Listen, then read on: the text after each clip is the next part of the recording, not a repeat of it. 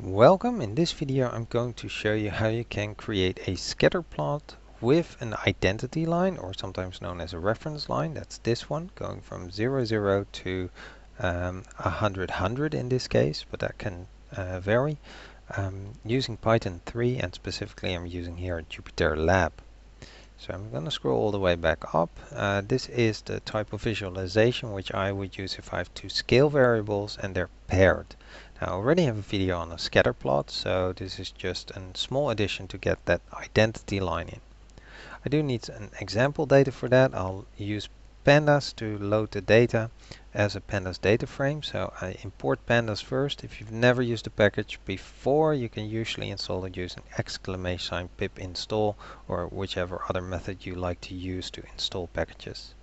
I can then load the data using read CSV, and head will show me the first 5 records in there. So I have before and after, and actually there's a D, which is simply the difference between the two, but I'll only need the before and the after.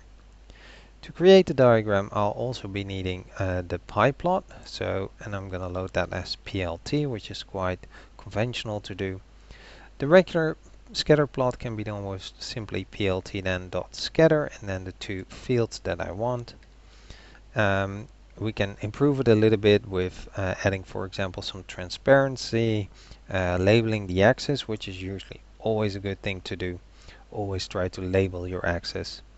For the reference line now, I do like that to start at 0, 0, so that's not an issue, and I need the maximum of all the possible scores.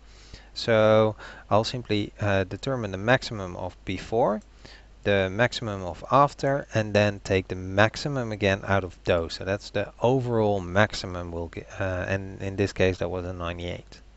So then I can do the exact same as before, so this is the same part, but now I add this little line here, which is simply a plot that starts at 0, 0, and ends at the maximum, so the 0, my max, and 0, my max, and that will actually say that there's 1.00 and 1 my max, and because it's plot, it will draw a straight line through that. So I can do that in one go, and here we have the result.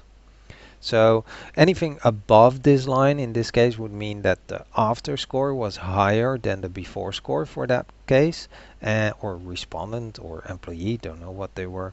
And anything below this line, the before was apparently higher than the after. So that gives a bit of an indication if indeed if it falls far apart of this, if nobody would change, then it would have all been on this line.